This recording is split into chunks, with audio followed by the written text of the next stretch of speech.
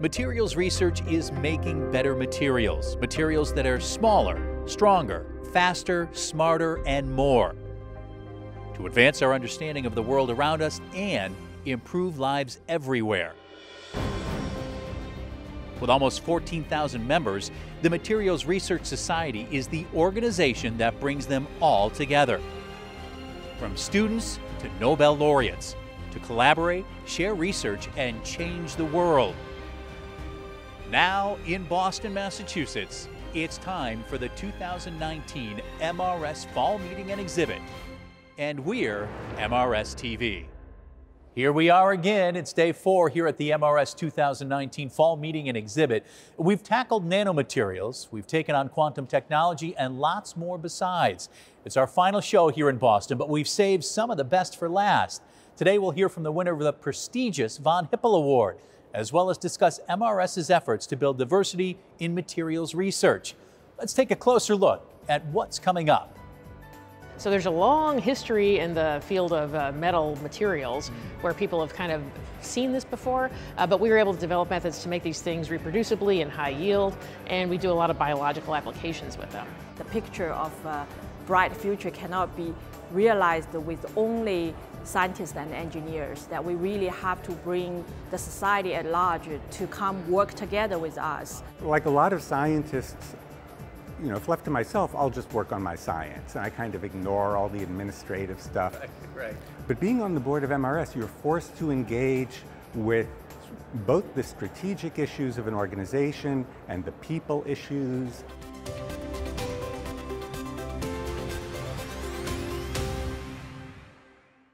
First up, let's hear from last night's 2019 MRS David Turnbull Lecture, where Paula T. Hammond discussed her important work in self-assembled macromolecular systems.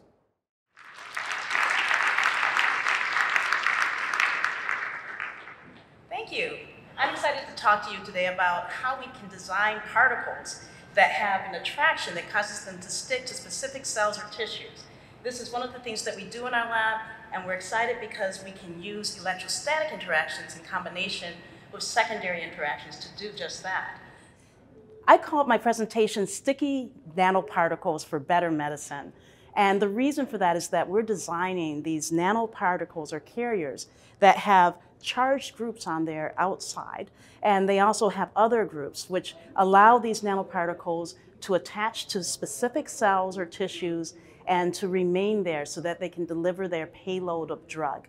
We're using this as a way to really recognize the fact that we can use these non-specific interactions as a way to target drugs to specific parts of the body. Right now we're developing a range of different material systems that can give a very controlled release of drugs in a sequential fashion. We can do this in the form of thin films and in nanoparticle form. So right now we're hoping that these thin film release systems can be applied for wound healing to help address the healing of wounds in a very controlled fashion, and also for regenerative medicine to help regenerate bone and other tissues at the point of an implant, such as an orthopedic implant. On the other hand, our nanoparticles are being targeted toward cancer, infectious disease, and osteoarthritis. Polymers have always been fascinating to me because when I took a class back when I was an undergraduate on polymer science, I learned that we can modify simple little things on this large macromolecular chain and get extremely different properties that range from rubbery materials to very dense ones to clear ones.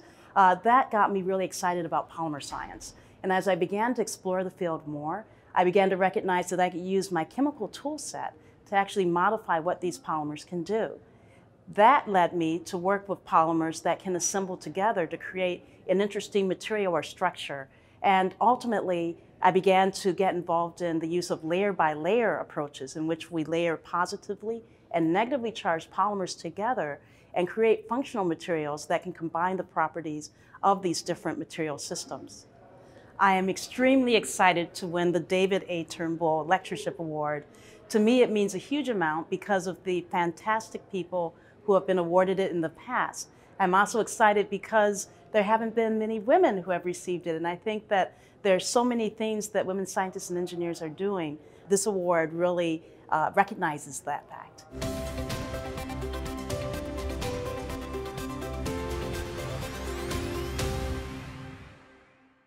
Exciting work. Paula Hammond there using materials to provide new options to fight cancer.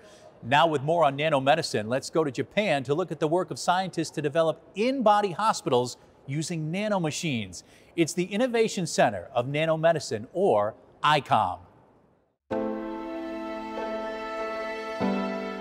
The Innovation Center of Nanomedicine, called ICOM in short, launched in 2015 under the operation of Kawasaki Institute of Industrial Promotion to facilitate the research connecting nanotechnology and medicine.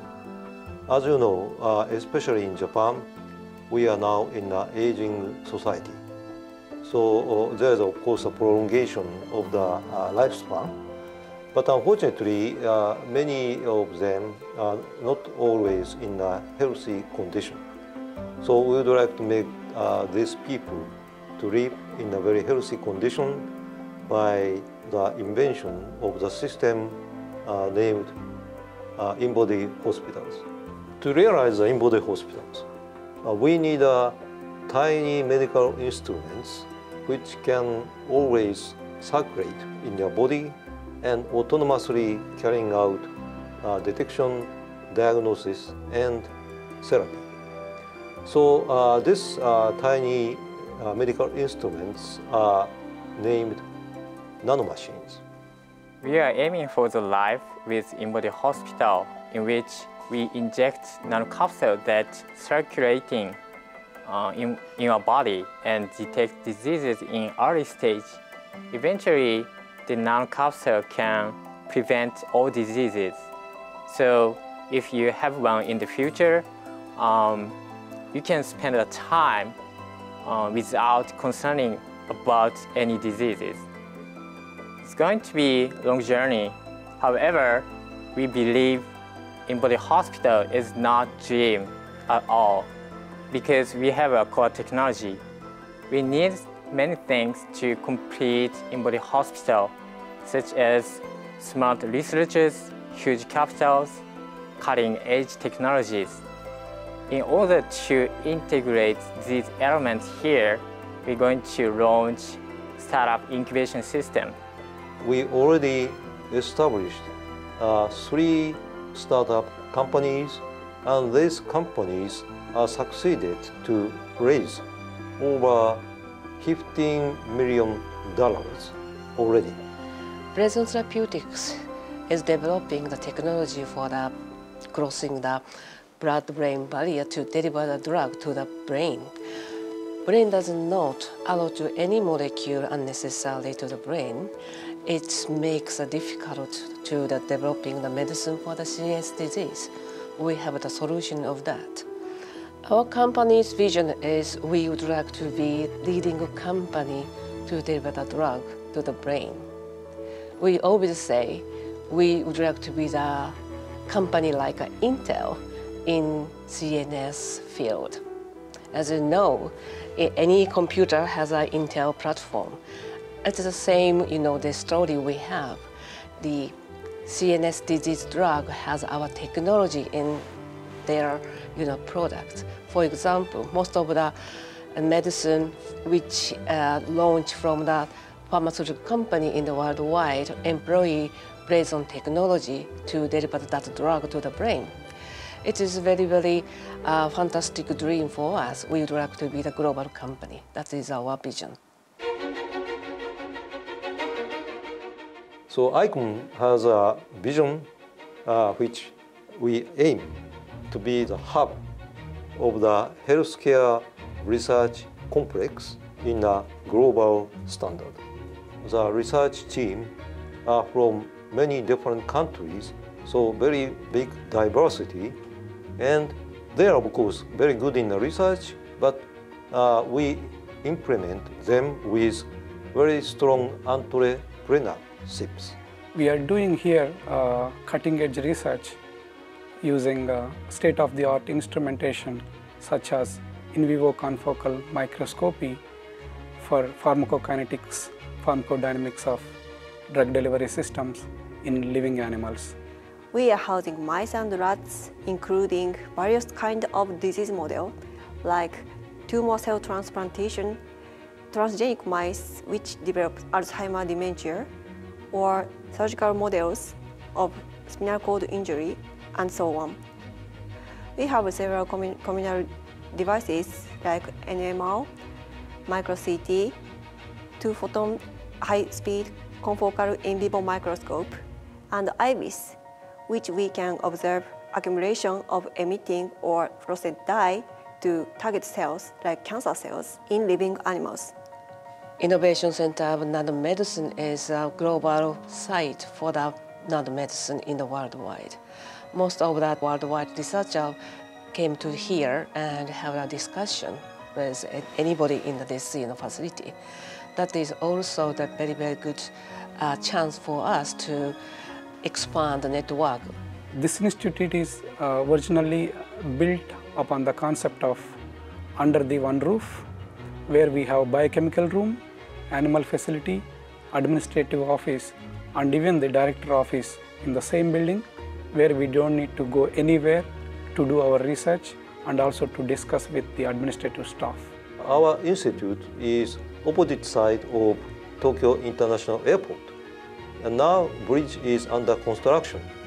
So within next year, we will be connected directly by this bridge, which of course have a very strong connection with overseas communities, which makes this institute very global. And we are ready to be a world-leading innovation hub.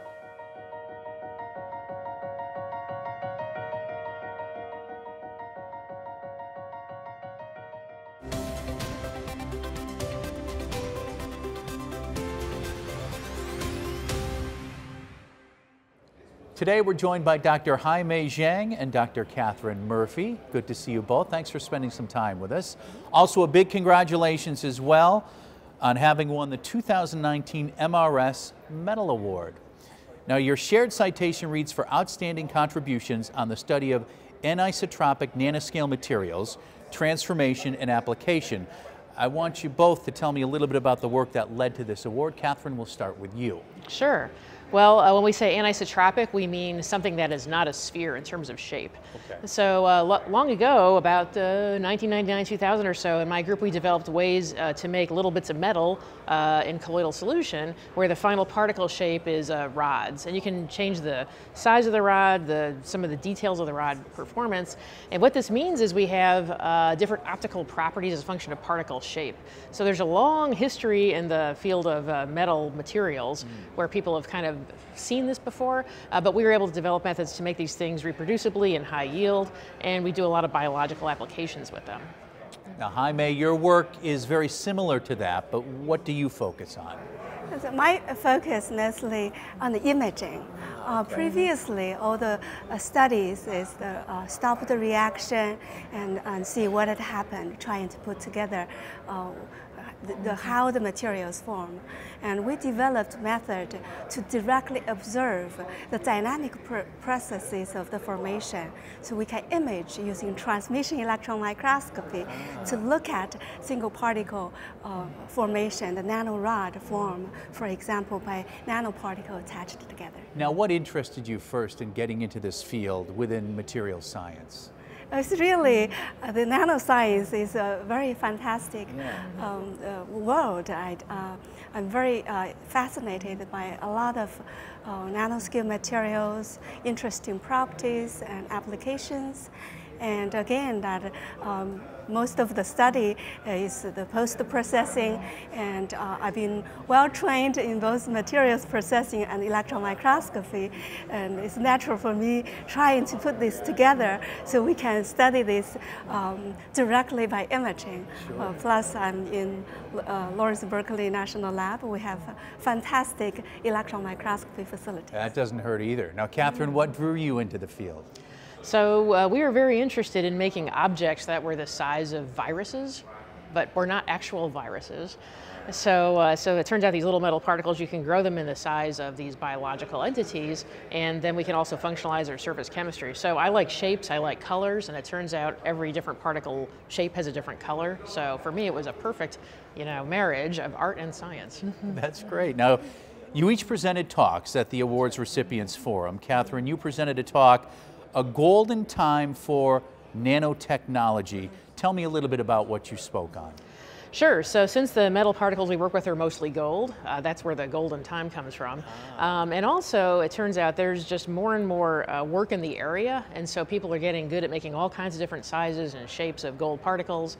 And again, that leads to all different kinds of optical-based applications, and also some more plasmatic type applications. So the field, the synthesis part is enormous, and now the applications are starting to bloom up. So I think it's a very good time, right? I think so. To be in the area. Now, Haimei, you presented real-time imaging of nanoscale materials, transformations in liquids. So what did you speak in your presentation? What did you talk about? And I briefly introduced the complexity and also beauty of these nanoscale materials transformations. And we have a very unique technique to directly image the dynamic processes. I gave a couple of examples. I especially highlighted one of amazing undergraduate student made contribution in this area. I hope it can inspire young graduate students to join in this exciting research. I'm sure it will, absolutely. So once you get back to your labs, the meeting's over. Where does your work lead to from here? Well, there's a lot of exciting things to do for us. In terms of imaging, there's a very fast growth and technology, very exciting. For example, we can do much more in doing fast imaging, much faster, and vary the temperature and higher resolution, better control of electron beam effects, and there are many different systems we can work on. You have a lot of work ahead of you. It's a lot of work. Catherine, same question for you. What's next? Well, we are infinite in all directions. We do fundamental synthesis stuff, which now we're going to different metals besides gold and making bimetallic structures. We're also doing a lot more with the surface chemistry. So Haimei's been focused on watching particles grow, almost with atomic resolution in a liquid at real time. We're interested in the soft stuff. There's all these additives we have in the pot to help control the growth of these little crystals. And so we can't do it as fast as Haimei, but we can do some sort of stop, measure experiments to look at the organic-y stuff on the surface at different points during the growth, which will help us figure out the mechanism, which is very fun.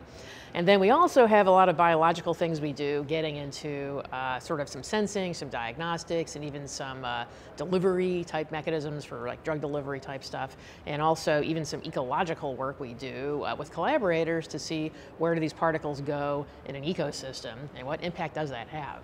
Well, you have me excited. You need to get back to work as soon as possible. Catherine, Haimei, thanks for your time. Great to meet you. Thanks, Chris.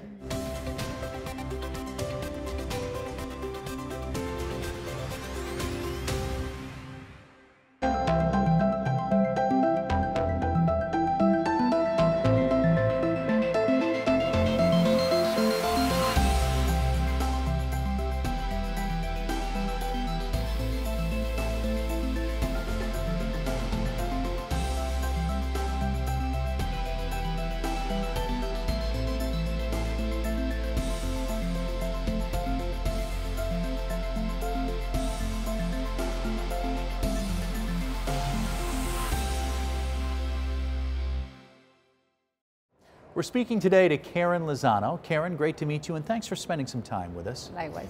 So we're celebrating 15 years of the Partnerships for Research and Education in Materials, or PREM, programs at this meeting. Let's start talking about PREM first of all. What is it, and how are you related to it? What's your role? Okay, first of all, good morning. Good morning. And PREM is a partnership with DMR sponsor centers, Division of Materials Research from National Science Foundation. And the centers are like the MERSEC, which are the Materials Research Science and Engineering Center, or STC, or National Labs. So all of these mega stars in material science, they partner with minority institutions to try to facilitate access to high-tech equipment, motivate students, underrepresented students, that they go and spend summers with them. There's these partnerships between faculty and exchange of students from the faculty during the academic semesters, fall or spring, and basically to kind of help push this platform of research in material science for the minority institutions. Now, how are you connected to it? I am the director of the PREM at UTRGV. We're based at UTRGV, University of Texas, Rio Grande Valley, and we're partnering with MERSEC at the University of Minnesota. Okay. Now, there are a number of PREM students here at this meeting. In fact, you said you brought 64? Yes. So what will they be doing while they're here? That's a large group.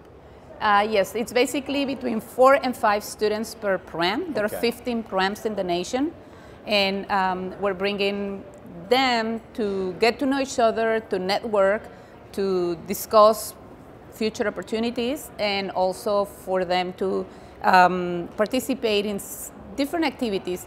We don't want to bring them all and then place them in a room for the whole conference, right? We want them to experience the conference. So it's strategically, they have like a breakfast in the morning, a talk, and then they have the whole day free to experience the conference. Gotcha. And then they have poster session in the afternoon. They're in our labs and they're very excited and motivated by the faculty that works with them and the experience that they have had with the partner institution, but they haven't experienced something like this. So when they come here, it's like, okay, I want to do graduate school in material science. Right. And that's the purpose of It's a great motivator. Huge motivator. Now, you just brought up the poster session. So what are some of the outcomes that you're looking for as a result of that session? So we want them to experience basically seeing what everybody else is doing and basically value, I guess, the importance of what they're doing. Sometimes they think they have a project at a small institution or at a minority institution, and it's a project that they don't really exactly know how important it is, or they don't value the importance of it. Yeah. So once they come and see everybody else, and they also get ideas, right? So they go and look at everybody else's poster, and they're like, oh, they're using this equipment, that it might be useful for what I'm doing, and they start networking with other students. Program's 15 years old. Yes. So tell me about some PREM success stories. We have, for example, 100% retention and graduation in the students that participate in the projects. Fantastic. And that's fantastic. And it's because of the motivation that high-tech projects bring to students. They realize that what they're doing, what they're learning is important, and they can do something with it. In the exchange of ideas that they have with other students, they feel that connection. Many times, our students, it's not that they're not capable of moving forward, it's sometimes the isolation that research brings, or the isolation that studying a certain degree might bring. So this is like a whole family that supports the success of everybody, not just from my institution, but as a family. And quickly, if someone out there is listening and wants more information, wants to get involved with PREM, where can they go? The National Science Foundation has the website, and then they have the lines for applying for the next PREM cycle. It's always on the website. Very good. Karen Lozano, thank you for your time. Great talking to you. Thank you.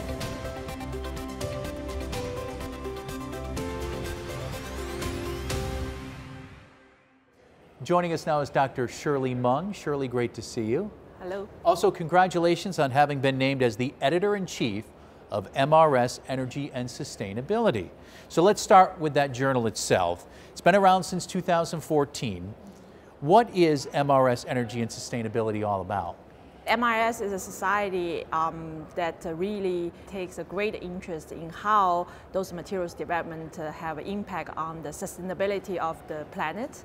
Very beginning, the journal is to promote all the wonderful content that have been presented in our MRS conferences. And in fact, the journal is unique in the MRS portfolio in that its intended audience is, of course, materials researchers, but it also has a sociological and political aspect. So what is the importance of this broadly interdisciplinary approach?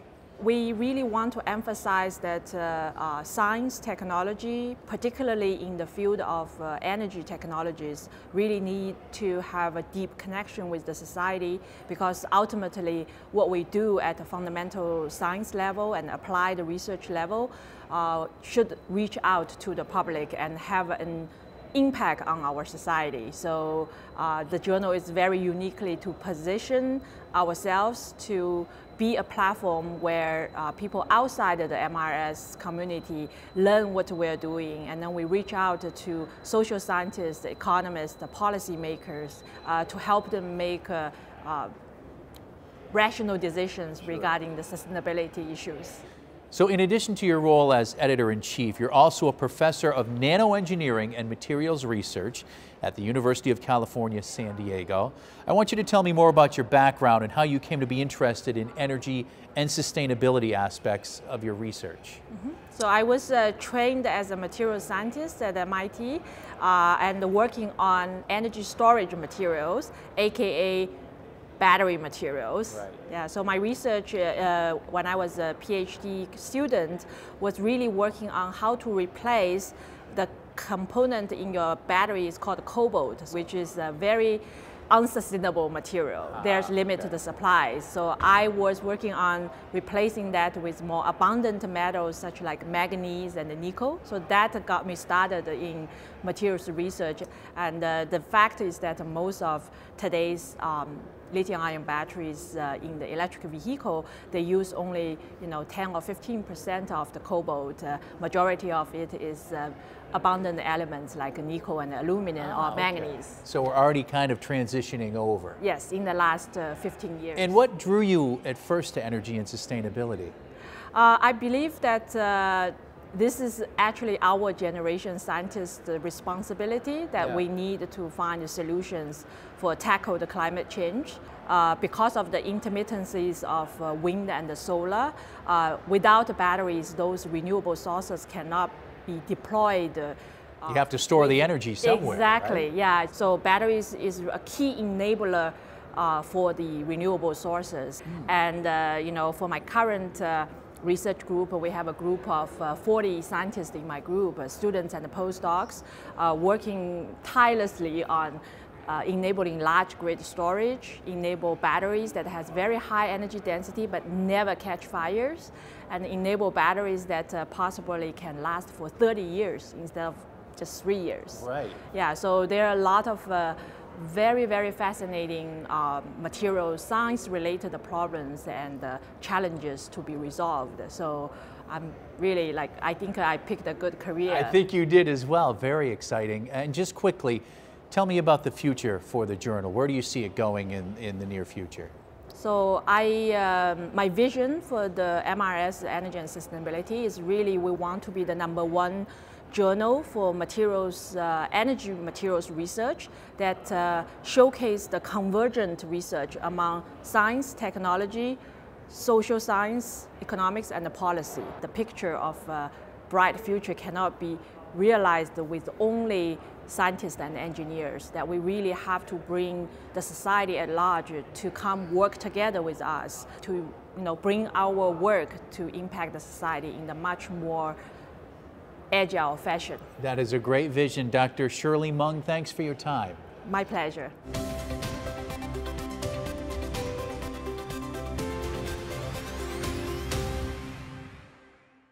I can't wait to take a closer look at that journal. Great work from the team behind MRS Energy and Sustainability. Now looking at nuclear energy, let's go to Idaho National Lab, where researchers are working to develop, test, and qualify new fuels and materials.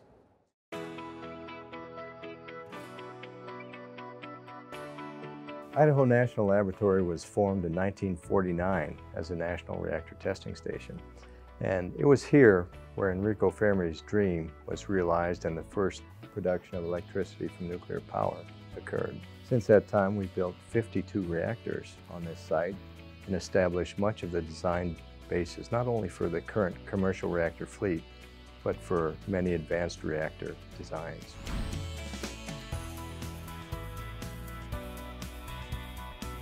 IMCL houses the same types of state-of-the-art equipment that you normally find at a top-tier university or a large industry innovation center.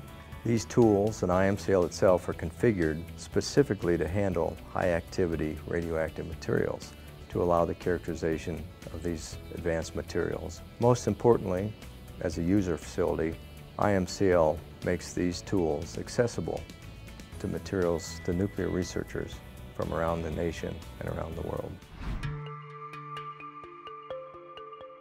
So the main mission of the Irradiated Materials Characterization Lab is to answer the question of why certain processes are happening within nuclear materials. And we want to then couple those things that we find with the engineering scale changes within the material so we can readily answer the question as what things happen and why they happen. The importance of doing this work is really to develop a safer, better, more efficient nuclear system. And that all starts with the materials that you use for these systems. If we can really dive into why certain processes are happening within these fuels and materials, then we can seek to develop better, safer, more reliable materials to build more efficient nuclear reactors. INL has extensive nuclear fuels and materials research and development programs. We first test our nuclear fuels in steady-state reactors to better understand the steady-state performance, and then also in transient reactors to understand failure mechanisms. We first characterize the fuels when they come out of the reactor on an engineering scale to determine critical performance parameters, and then if it failed, to determine the failure mechanism. The process starts when we manufacture a nuclear fuel here or bring fuel in from somewhere else. We then insert it in one of our reactors for irradiation testing. After irradiation, we bring it into the materials and fuels complex to characterize the fuel.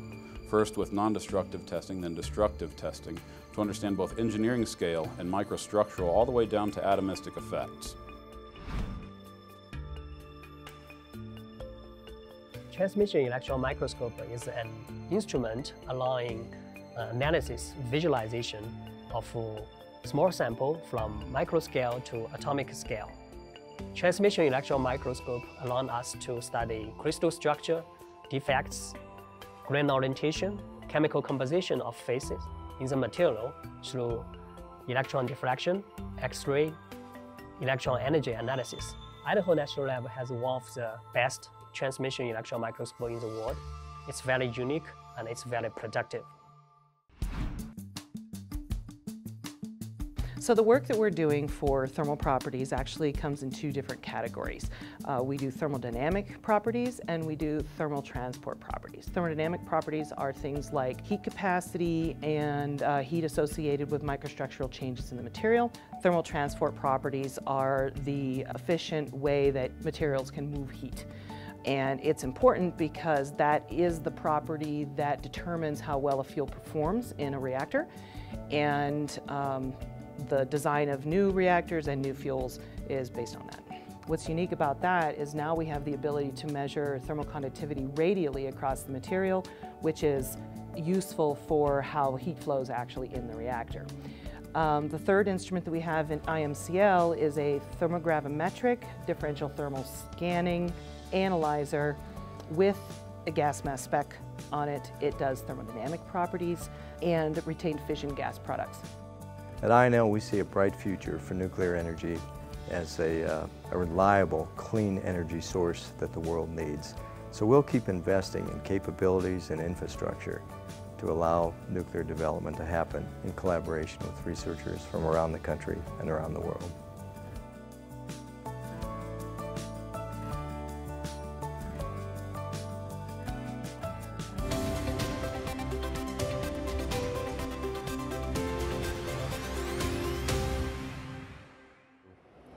Joining us now is the 2019 MRS Von Hippel Award winner. My pleasure to introduce to you Dr. Jerry Tersoff. Dr. Tersoff, thanks for spending some time with us. And congratulations, by the way. Your citation reads, "For advancing the understanding of low-dimensional and nanoscale electronic materials, surfaces, and interfaces through elegant theoretical models that highlight the essential physics controlling growth, structure, and electronic properties." I want you to tell us a little bit about your work and how you came to be interested in that particular field.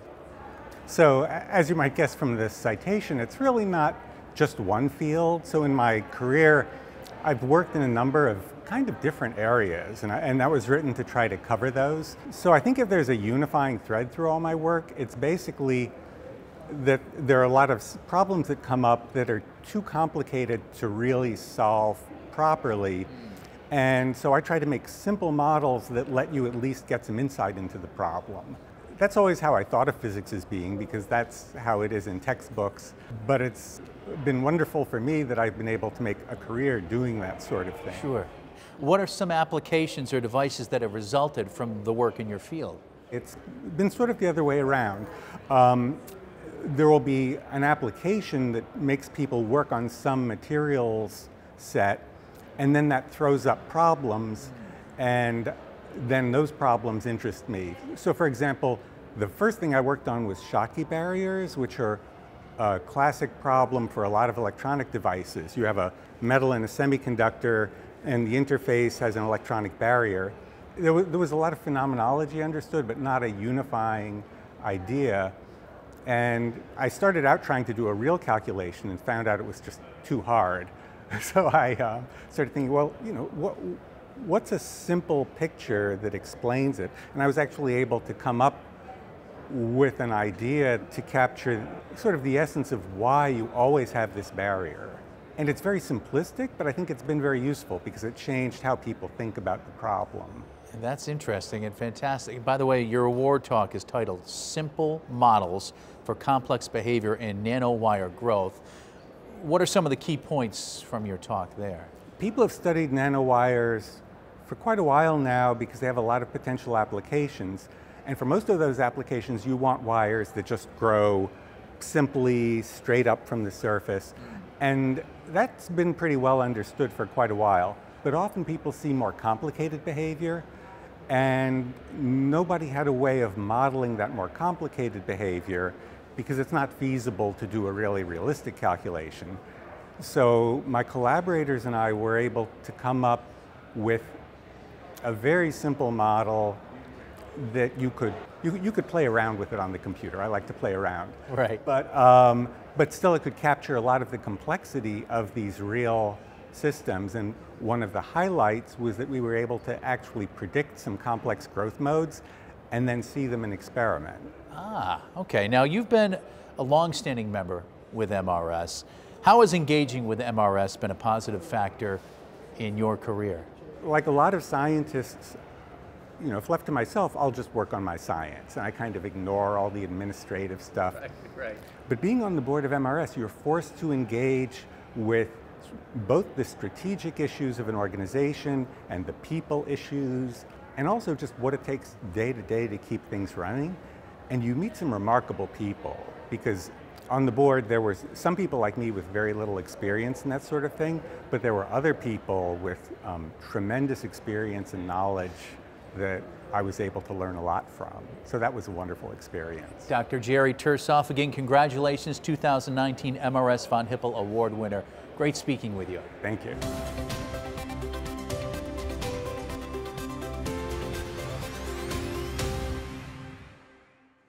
Now from semiconductors to ceramics, it's time to visit the Center for Advanced Ceramic Technology at Alfred University.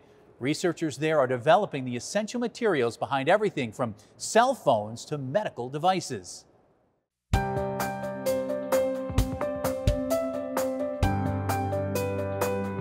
The Center for Advanced Ceramic Technology is an Empire State Development NYSTAR funded unit within the New York State College of Ceramics at Alfred University. All of those NYSTAR funded units' goal is to speed up technology transfer from universities and academic research into the marketplace in order to enhance New York State economic development. Our Center for Advanced Ceramic Technology focuses on Alfred University and the New York State College of Ceramics' core strengths in ceramic and glass technologies and science. Specifically, our focus areas and expertise of our faculty and researchers is on characterization of materials and processing of those materials and the fundamental research behind ceramic and glass technologies. Our labs are uniquely equipped to characterize materials from powders, starting with powder characterization, up through processing and forming, into sintering and densification, and final properties after creating a sintered and densified part, such as physical and mechanical properties, even to extremely high temperatures. Here at the Center for Advanced Ceramic Technology, we've worked on all materials ranging from traditional ceramics such as porcelains, which are industrially important, to advanced ceramics such as silicon carbide for armor applications, zirconia for hip replacement joints, and other materials such as biomaterials and electronic materials here at Alfred. Sometimes when you're working with a client, you're not sure what the next test will need to be, and having all of the equipment available for us to do the testing streamlines that process. So if I need to do a new test, if I was somewhere else, I'd have to go find that test to get it done. Here I can do it in-house. Here in the CAT at Alfred University, we have two suites of instrumentation. We have the high temperature materials characterization tools, and then we also have high temperature materials properties measurement capability. And we team those together. When we team those two together, we're able to look at fundamentally how to invent, develop new materials, but we also can learn in a really efficient way how to manufacture those materials or how to scale them up. So X-ray diffraction, or even more generally X-ray scattering, is used to tell how atoms fit together in materials. And so with that knowledge of how atoms fit together, we can do two things. We can figure out why materials work the way they do, and then we can also figure out how to make them. Spectrometers are a little different. They allow us to look at a very local scale of atom to atom, and so that allows us to do something really interesting, which is to look at glasses as well as ceramics. And so we have a really long history here in Alfred in glass science and studies of glass. We can do these experiments in high temperature. We can do them under controlled gas atmosphere. We can do them with controlled electric field, magnetic field, etc. Our Center for Advanced Ceramic Technology here at Alfred University is really a conduit for our students and our faculty and our research staff to be able to partner very directly with industry to help them with their research needs. Saxon Glass Technologies chemically strengthens glass products. The primary product that we produce is the chemically strengthened glass cartridge in EpiPens.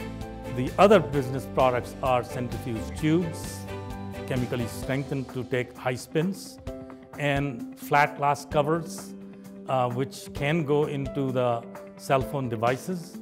We have used Alfred University's high energy electron beam equipment, the X-ray equipment, the mechanical testing equipment, and optical birefringence equipment to control the quality of the product that goes out of here. Foster Rush is a consulting company that specializes in electronics, nanotechnology, and clean tech. We also are involved in the design and manufacturing of custom process and test equipment. The ceramic materials that we're working with are dielectric and piezoelectric materials, as well as low temperature co-fired ceramics. The advantages of an industry academic partnership like CACT is our ability to access state-of-the-art manufacturing equipment and the expertise of faculty at a very reasonable cost without the capital expenditure that we would incur as a small company. In addition, we have exposure to students that could potentially be employees of not only our own company, but also our customers. The future is very exciting in the space of ceramics, glass, and engineering in general.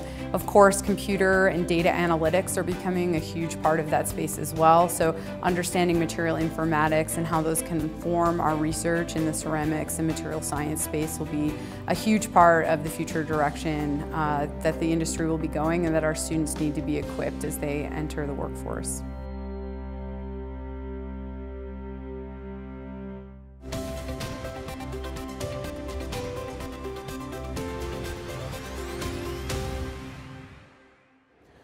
Today we're speaking to 2019 MRS Fall Meeting Chair, Professor Bryan Huey. Professor Huey, good to see you. Good morning.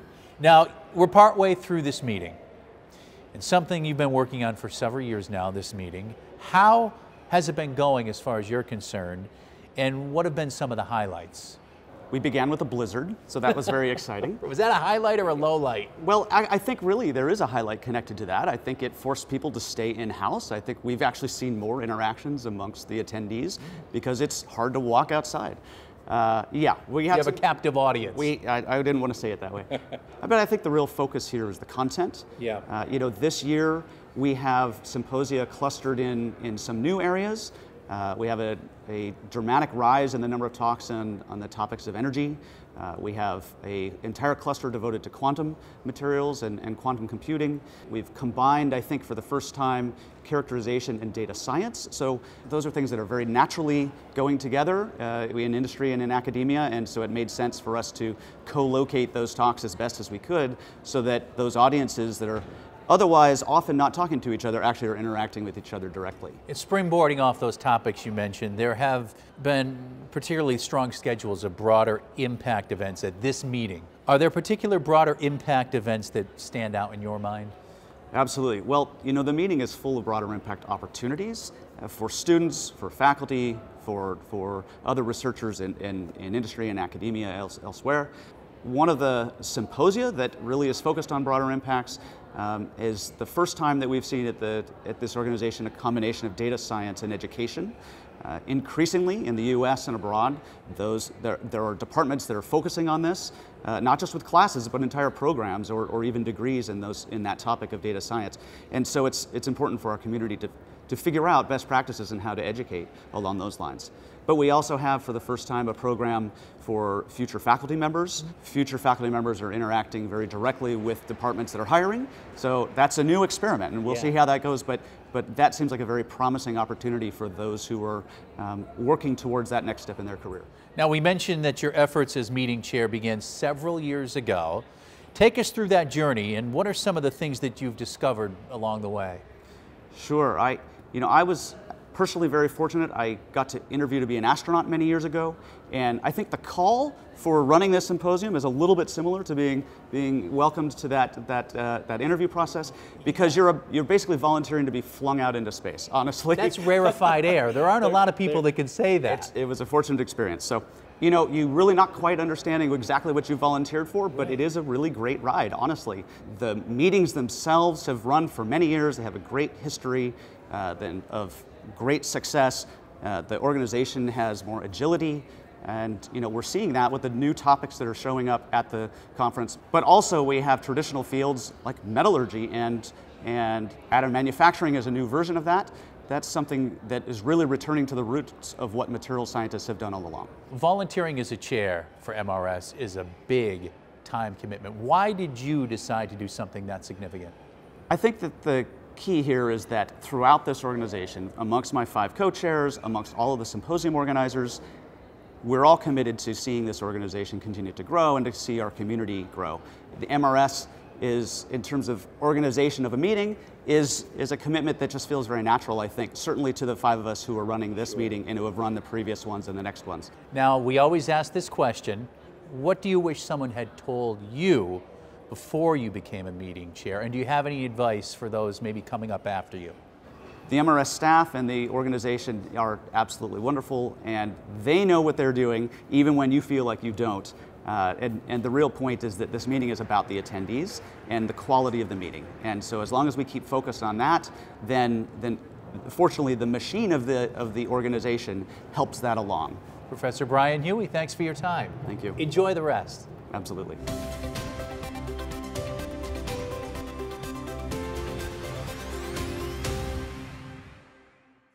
We've finally come to the end of our time here at the 2019 MRS Fall Meeting and Exhibit as we finish up our 4th show here on MRS TV.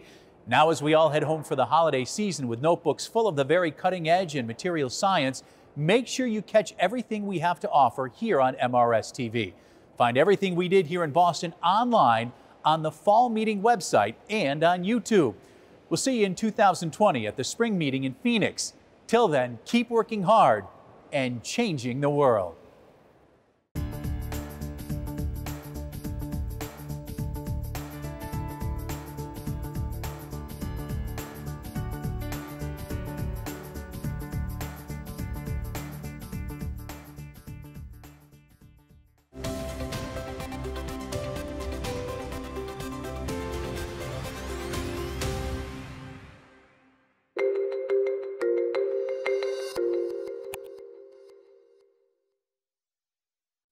The Materials Research Society welcomes these 5 new university chapters. That brings our chapter count to 131 from 27 countries. If you are a student or faculty member at a university anywhere in the world and are interested in starting a chapter at your institution, Visit the University Chapter website, mrs.org/universitychapters, to learn more. MRS offers discounted memberships for those working or studying in developing countries. These memberships are funded by the Materials Research Society Foundation. Visit the MRS website at mrs.org to learn more. The MRS On Demand webinar series is your opportunity to engage with experts on cutting-edge topics in materials research and career advancement. Each webinar features presentations from and real-time interaction with leaders in their fields, and attendance is free. Visit mrs.org/webinars for a listing of upcoming dates and topics. Don't miss this special two-part Thursday evening event, MRS Frontiers Reception, Building Communities, featuring PowerPoint karaoke. First at 5:30, stop by Constitution B in the Sheraton for PowerPoint karaoke. It's a fun and entertaining improvisational event you won't want to miss. Then at 7, move next door to Constitution A for the Frontiers Reception. Grab a beverage, enjoy a few hors d'oeuvres, and join the conversation as we explore ways to best build new materials communities around hot topic areas such as artificial intelligence, emerging biomaterials, quantum materials and technologies, responsive and adaptive materials, sustainability, and more. It's sure to be a spirited and thought-provoking evening. Organizing a conference but need a little help? The MRS Conference Services team will apply the same experience, passion, and skills that go into planning the MRS Fall and Spring meetings to your meeting, because the experience matters. Contact Pat Hastings, Director of Meeting Activities, to discuss your specific meeting needs. Since 1990, the MRS Spring Meeting has been held in only 2 locations, San Francisco and Phoenix, and has always been tied to Easter weekend. All of that changes in 2021 when the MRS Spring Meeting goes on the road. Seattle, Honolulu, and San Francisco have been selected because they are considered Tier 1 locations for meetings and conferences. They are diverse metropolitan areas, premier destinations for arts and entertainment, and because rotations will foster regional and student attendance and allow maximum flexibility for meeting content differentiation. In the meantime, don't miss the 2020 MRS Spring Meeting in Phoenix. We hope you'll join us.